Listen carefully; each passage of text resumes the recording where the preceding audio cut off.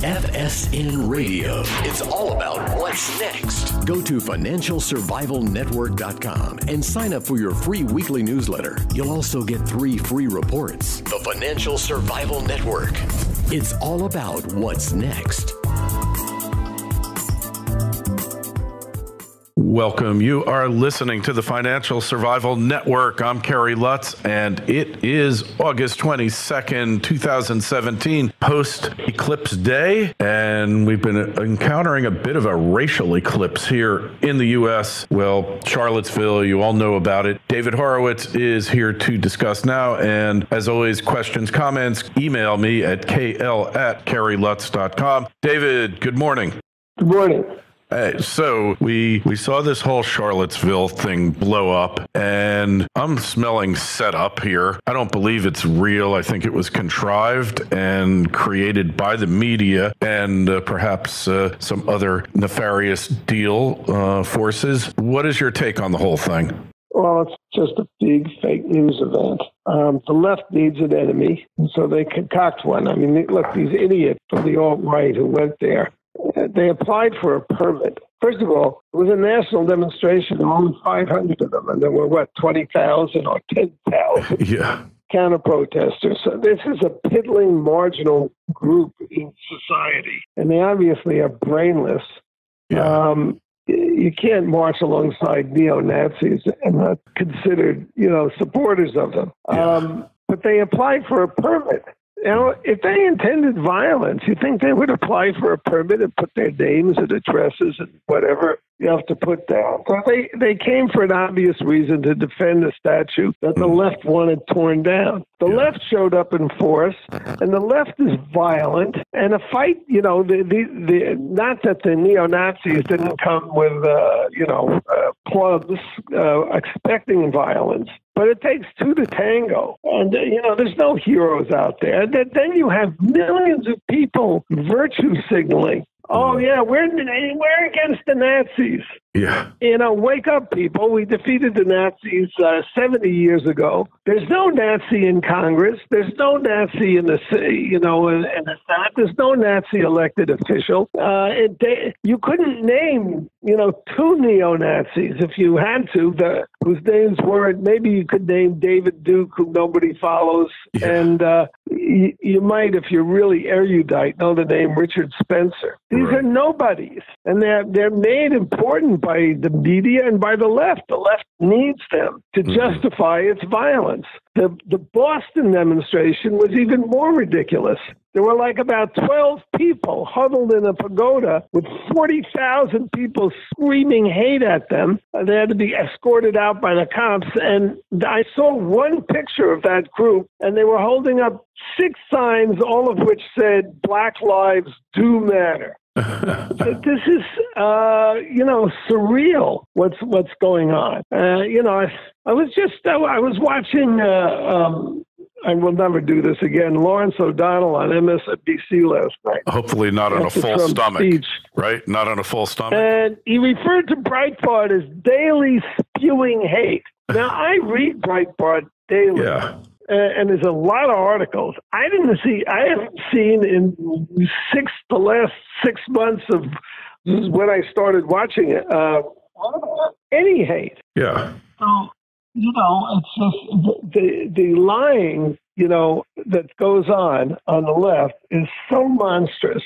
I love that Trump has taken on fake news. But, it's worse than fake. He's right. The MSNBC is an enemy of the American people. You can't get any news from them. Well, that's actual news. That's for sure. Well, David, we got the media that's the enemy of the people, and we have our U.S. Congress and much of the U.S. government that are the enemies of the people. Where are the people supposed to get solace, reclaim their rights, and make this country work again? Well, I think, first of all, we have to call things by their right name. Left-wing fascists have to be attacked as such, denounced as such. Black Lives Matter is a racist, fascist organization. Its icon is a communist named Assata Shakur, who murdered a police officer, executed him while he was on the ground. Antifa is a fascist movement. These are the brown shirts. I mean, Hitler was a left-wing movement. They were socialists for crying out tears. Yeah, gun control and all that, right? So, yeah. So call the spade, as it were. But we're like drowning here. The country is drowning because at least I don't think most of the country is buying the propaganda about this, that we're a racist nation and that somehow the neo-Nazis are about to take over again. But it's becoming a rallying cry, if you will, to really enslave the rest of humanity. Yep, that's exactly right. I mean, what's needed is for conservatives, patriots, to get engaged in the battle. There's a lot more of us. And, Trump showed that when you take them on, you can get the support that wins. Yeah. That's hugely important. Yeah. Conservatives are way too polite. Well, conservatives have lives. Right? We have lives as conservatives, speaking collectively. I'm kind of a libertarian, but we have lives. We have things that are important to us. We don't live for politics and for demonstrations for the next one, right? So we're at a real disadvantage here, aren't we? Well, we're at a disadvantage, but the biggest disadvantage that I see, I mean, people, you can complain about all sorts of things, a horrific media to begin with. A Democratic Party whose leaders lie with straight faces all the time. But the biggest handicap that conservatives have is that they don't like politics. And then when they get engaged in, because it's dirty, which it is, and when they get engaged in politics, they're way too polite. Yeah. I think what Trump showed, I mean, let's put it another way. I'll give an example. I wrote this book called Big Agenda, Trump's Plan to Save America. And in it, I recall this moment in the debates where Trump looked Hillary Clinton in the eye and said, in front of 50 million people, and said, "You are a liar and a crook," which he is both. Yeah. But you couldn't name me another Republican elected official who would ever say that to Hillary because she's a woman. Yeah. They're all bound by political correctness. They would never say it to any Democrat. They never say it. They never said it to Trump has shown that you can change the dynamics of everything by speaking up. Yeah. I mean, when did you ever hear a Republican say to any Democrat or anyone, "You're a liar and a thief"? But yet the Democrats do it all the time. What about this state senator? Exactly. What about the state senator in Missouri who basically said that Trump should be assassinated? That actually got the Democratic Party to denounce her, although I think with crocodile tears. But she's going to be gone at some point. I don't see how they can allow her to stay around. Do you? Well, you never know, but I kind of agree with you. Yeah. Yeah. I mean, that was just, they pushed it and they pushed it and then they pushed it too far. Jumped the shark. Yeah. Yeah. So looking to the future, how do you get people involved who really just want to go about your own business, live your life, raise your kids? You can't do that anymore. We're in a battle for this country, and people have to get involved. They have to get out there and defend. They have to defend Trump. They have to defend what's right. We need borders. We need to fight the terrorists. We need to defend the police and not the criminals. These are all battles that people can get involved in. Hey, that was another thing in Charlottesville. The cops just, I guess, just stepped aside and let the violence start. How did they get away with this? Well, that's because of the left-wing mayors. Yeah. Every city in America of any size is controlled by the left Democrats. That's why there's so much crime there. And they're failing, right? That's why these cities are failing, yeah. Yeah, name me a Democratic city that's prospering and succeeding. I mean, I guess you could say Seattle, perhaps, but even still, there's these problems, homelessness, and just the general moral decay in these cities that is really quite shocking. And it's virtually every major city in the country. It is. Every killing field is 100% controlled by the Democratic Party. New Orleans, Detroit, Chicago, you go down the list, one after the other. And what do they have in common? Generally they have bad weather, rust belt, but they have basically had a Democratic mayor for several generations. Detroit, 1962, I think the last Republican mayor fled. 61. I'm sorry, off by a year. 1961, Detroit was the richest city in America. Yeah, and it took them. Now it's one of the poorest. Yeah, amazing, isn't it? That's all due to the Democrats. Yeah, for sure. So it's not just a fight for political survival, it's economic survival and really, your family's livelihood. I think that's where the Republicans have failed in framing the debate. It's not just a matter of a little bit less First Amendment, a little bit more Second Amendment, everything will balance out. This is an existential battle that we're going through right now. Yes.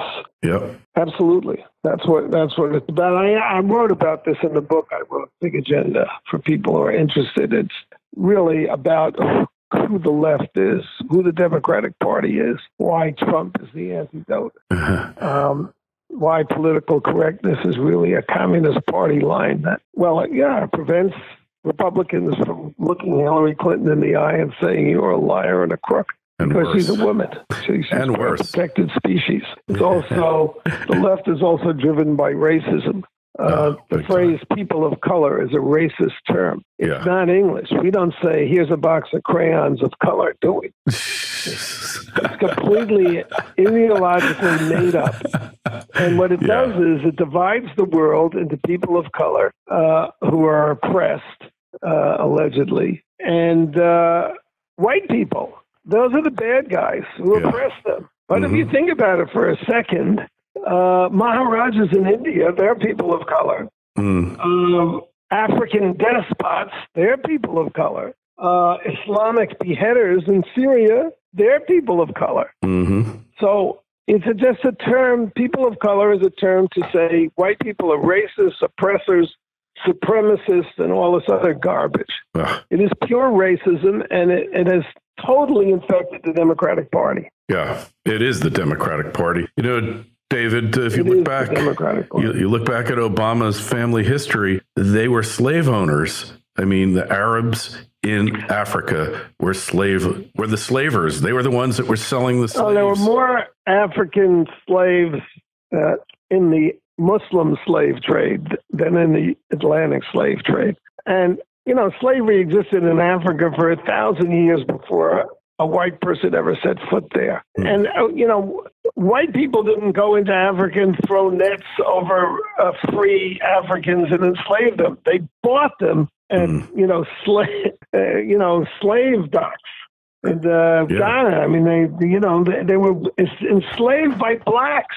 Of course. And sold. Now, that doesn't justify slavery, but the fact is that every black in America, every single black in America owes his or her freedom to Thomas Jefferson and the whites in America who ended slavery after 3,000 years of everybody accepting it. It's Jefferson, and there was English Christians as well, Wilberforce, who said slavery is immoral. Those weren't black people, they were white people. And the 350,000 Union soldiers who died, there were, there's a great film about it, Glory. There were black soldiers, but the majority were white. History is just much more complicated than the left. Of course, the left they're racist. That's what they are. Yeah, and then it's all a case of projection, right? Just a big case of projection. Well, David, we always appreciate we appreciate your coming on the show. I appreciate it. I have to go now. Understand. But, I have a website at frontpagemagazine.com. All right, frontpagemag.com. We love it. David, thanks so much for coming on. Keep up the fight. FSN Radio. It's all about what's next. Go to financialsurvivalnetwork.com and sign up for your free weekly newsletter. You'll also get 3 free reports. The Financial Survival Network. It's all about what's next. put down. So they came for an obvious reason to defend the statue that the left wanted torn down. The left showed up in force, and the left is violent. And a fight, not that the neo-Nazis didn't come with, clubs expecting violence. But it takes two to tango. And, there's no heroes out there. Then you have millions of people virtue signaling. Oh, yeah, we're against the Nazis. Yeah. Wake up, people. We defeated the Nazis 70 years ago. There's no Nazi in Congress. There's no Nazi in the in the Senate. There's no Nazi elected official. You couldn't name, two neo-Nazis if you had to, whose names weren't. Maybe you could name David Duke, who nobody follows, and you might if you're really erudite. FSN Radio. It's all about what's next. Go to financialsurvivalnetwork.com and sign up for your free weekly newsletter. You'll also get 3 free reports. The Financial Survival Network. It's all about what's next. Welcome. You are listening to the Financial Survival Network. I'm Kerry Lutz, and it is August 22nd, 2017, post-eclipse day, and we've been encountering a bit of a racial eclipse here in the U.S. Well, Charlottesville, you all know about it. David Horowitz is here to discuss now, and as always, questions, comments, email me at kl@kerrylutz.com. David, good morning. Good morning. So we saw this whole Charlottesville thing blow up, and I'm smelling setup. Yeah. And there's a lot of articles. I haven't seen in the last 6 months of when I started watching it, any hate. Yeah. So, it's just the lying, that goes on the left is so monstrous. I love that Trump has taken on fake news, but, it's worse than fake. He's right. The MSNBC is an enemy of the American people. You can't get any news from them. Well, that's actual news. That's for sure. Well, David, we got the media that's the enemy of the people, and we have our U.S. Congress and much of the U.S. government that are the enemies of the people. Where are the people supposed to get solace, reclaim their rights, and make this country work again? Well, I think up here, I don't believe it's real. I think it was contrived and created by the media and perhaps some other nefarious deal forces. What is your take on the whole thing? Well, it's just a big fake news event. The left needs an enemy, and so they concoct one. I mean, look, these idiots from the alt-right who went there, they applied for a permit. First of all, it was a national demonstration, only 500 of them, and there were, 20,000 or 10,000 counter-protesters. So this is a piddling, marginal group in society, and they obviously are brainless. Yeah. You can't march alongside neo-Nazis and not considered, supporters of them. Yeah. But they applied for a permit. Now, if they intended violence, you think they would apply for a permit and put their names and addresses and whatever? You have to put the name Richard Spencer. These are nobodies, and they're made important by the media and by the left. The left needs them to justify its violence. The Boston demonstration was even more ridiculous. There were about 12 people huddled in a pagoda with 40,000 people screaming hate at them. They had to be escorted out by the cops. And I saw one picture of that group, and they were holding up 6 signs, all of which said, "Black lives do matter." This is, surreal. What's going on? I was watching. I will never do this again. Lawrence O'Donnell on MSNBC last night. Hopefully not on a full stomach, right? Not on a full stomach. And he referred to Breitbart as daily spewing hate. Now, I read Breitbart daily.